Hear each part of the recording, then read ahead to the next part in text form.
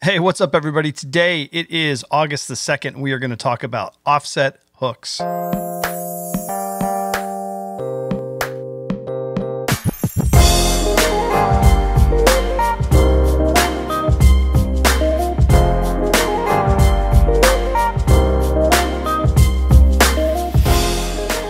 So what I want to do today is talk about offset hooks. I've been using offset hooks a lot lately because I've been fishing the cover scat made by Depths.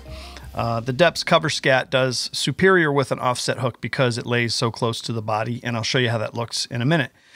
There's different sizes that they recommend with this bait, and it is different across the board with different manufacturers, and it's the same thing that I found out back when I did a swim bait hook video a couple years ago. Not all number 3s are number 3s, not all number 4s are number 4s, so I wanted to walk through some of the differences, some of the nuances, and some of the ways that I like to use these hooks so you guys can better be equipped to do your fishing thing and be more successful. So I've got several brand of hooks. I've got the Gamakatsus right here. I've got Eagle Claws, which are a cheaper brand. And I've also got the worm hooks offset by VMC, and those are really, really nice. And they all do different things, and they come in handy for different reasons. For today's sample, I have the Fat Ica by Gary Yamamoto, and I'm going to show you how these all work differently with this bait. There's other hook types that you can use with plastic baits. There's the wide gap hooks. You have different shank sizes. They all serve different purposes, but for today's video, let's just talk about offset hooks. First of all, what is an offset hook? Well, very simply, it's a hook that has an offset head, basically.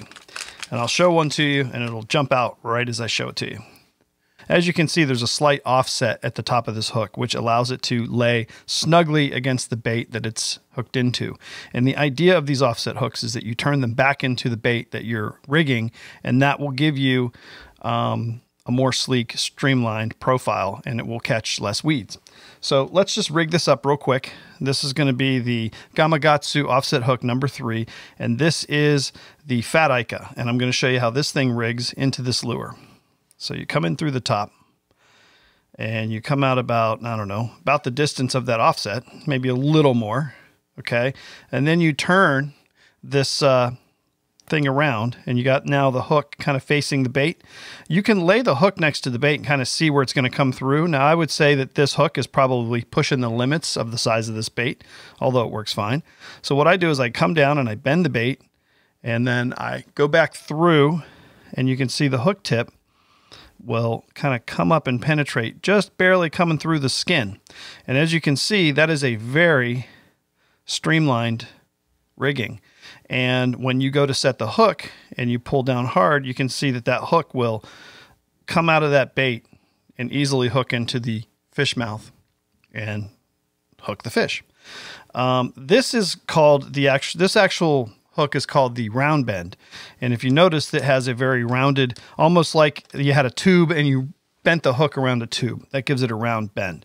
And then, of course, the hook will be hooked up here to the line, and the thing is very, very streamlined, so when it goes through the weeds, it barely catches any types of weed at all. Now, as you can see, I've got the 3/0 hooks here. I've got another couple of packs. Here's a 2/0 and a 3/0, and here's something that's interesting. Here's a 2/0 hook from Eagle Claw, and I want to show you what this one looks like up against that same bait. Now, you can see this is called an offset hook as well. It has the offset, but it has more of an upward turn in the hook, and it has a little bit less of a round bend in the end, but it does end up being parallel with the shaft of the hook. So this one, though, if you look at it, it's a little shorter than the other. So in this particular case, this might be a better choice for this bait because of where it comes through. It depends on what you're trying to do. So you can see a number 2 in an Eagle Claw works just as good as a number 3 in the Gamakatsu, which is why it can get confusing, because you can't just send somebody off to the store and say, hey, grab me a pack of number 3s. It's probably going to be close enough, but it could be too big or it could be too small. You don't know what you're getting. And then last but not least, and we'll talk more about these individually in a second, but last but not least, we've got the number 1s, which is the VMC. And here, let's just do something interesting. Let's lay these out together. I'm going to lay a number 1 VMC, a number 2 Eagle Claw, okay? And then I'm going to lay the number 3 Gamakatsu. Now you'll notice that the Eagle Claw and the Gamakatsu look almost the same size. And the number one differs very little. It's about the same. Okay, so if you look here, we've got the VMC number 1, we've got the Eagle Claw number 2, and the Gamakatsu number 3 round bend, and the Gamakatsu just number 3 offset hook. And you can see the Eagle Claw and the Gamakatsu offsets are probably the two closest in size, although the Eagle Claw is a little bit longer. You know, it really depends on what you're trying to do. I really like a round bend because I like my hook to come back around and kind of lay with the bait. But, you know, if you look at something like this, Gamakatsu, it might be that you want to come through here, come out the other side, spin that around, and you may just want to kind of end up in the bait.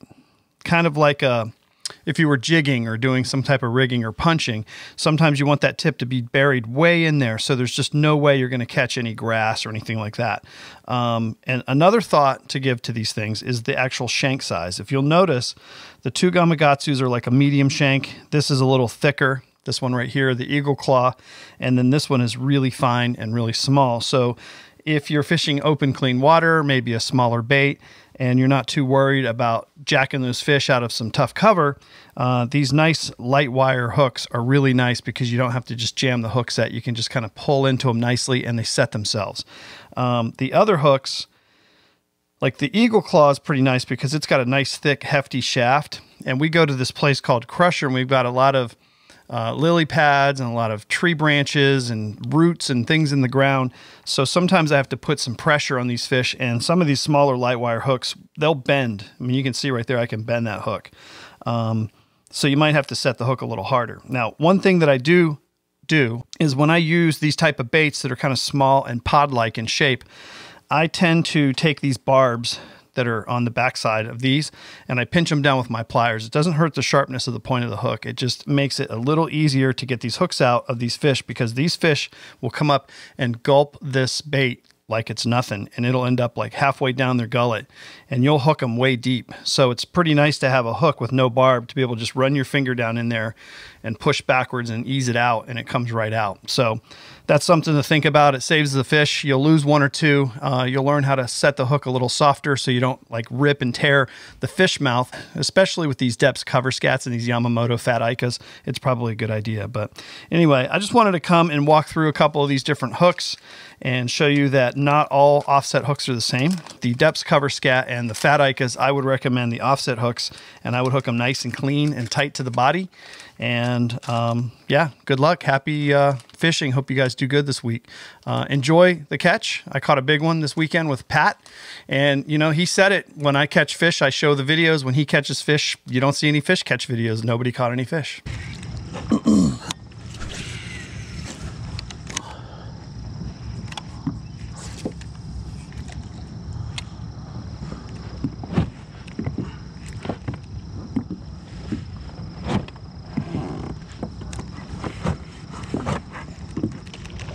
Got him. There we go. That's a decent one. Pound and a half. Top water. Top water. Go.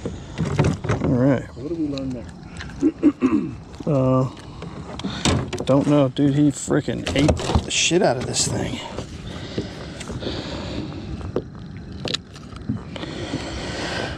There we go, a little skinny mini. Hard bottom.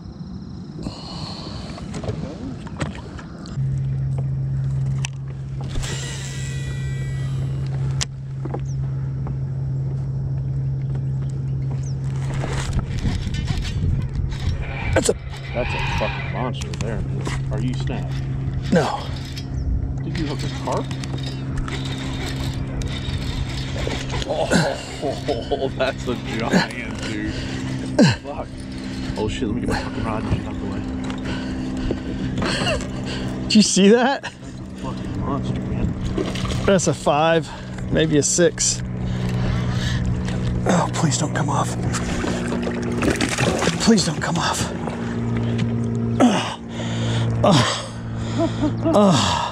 Look how he's hooked. I got the rod. Look how he's hooked. He's barely hooked. Do you have a scale? Oh, he's fucking beautiful. Do you have a scale? I do. Reel this fucker Batteries. It's okay. We know he's 5+. You zero him out. 412. No. Do him again. Again, okay. Hold on a second. Zero it out. And that's adding the handle too.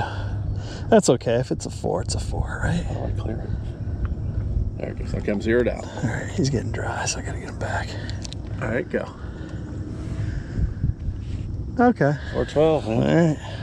412, that's almost 5, right? That's ounces, right? 412? Yeah, dude, that thing looks fucking bigger than that, though, man. Yeah, let me get a picture of this bad boy. Cool.